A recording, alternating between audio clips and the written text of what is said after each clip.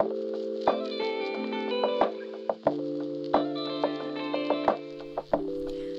this video, you will learn how to upload the workflow to a KNIME Business Hub space, how to inspect the workflow that resides on KNIME Business Hub, and how to create a new KNIME Business Hub space.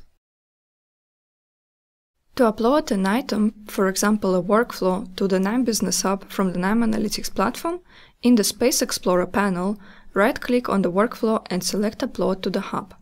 In the new window, select the mount point, the theme, the space, and the final destination.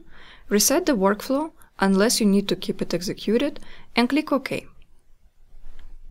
You can also upload a workflow directly to the KNIME Business Hub from another workflow using the Workflow Writer node. This can be useful when a new workflow should be uploaded automatically. For example, if you want a prediction workflow created with the integrated deployment nodes to be updated directly to the KNIME Business Hub once a new model version is trained. To do so, you should be connected to the KNIME Business Hub with the Space Connector node. Then, use the Workflow Writer node to select the location where the workflow should be updated. You can select the Override option to be able to update the workflow automatically.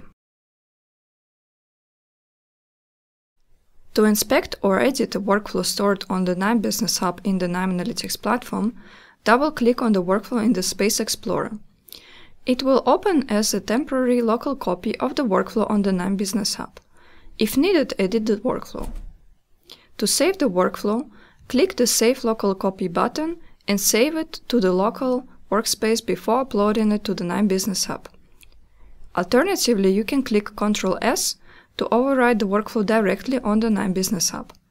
Make sure to create a new version right away to avoid accidental overwriting by other team members.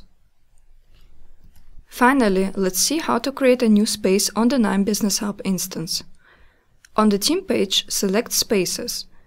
In the Create New Space section, select the space type, private or public.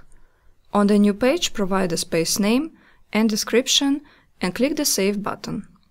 The new space is created. In this video, you have learned how to upload a workflow to an existing KNIME Business Hub space, how to inspect a workflow on the KNIME Business Hub as a local copy in your KNIME Analytics platform, and how to create a new KNIME Business Hub space.